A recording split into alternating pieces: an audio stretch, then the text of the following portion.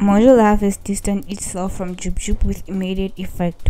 JubJub is currently trending after appearing on McG's podcast. We all know everybody trends after sitting with McG. It seems like everybody who goes to McG's podcast will end up regretting it. Earlier on, it was Natasha Tahane, and now it's JubJub.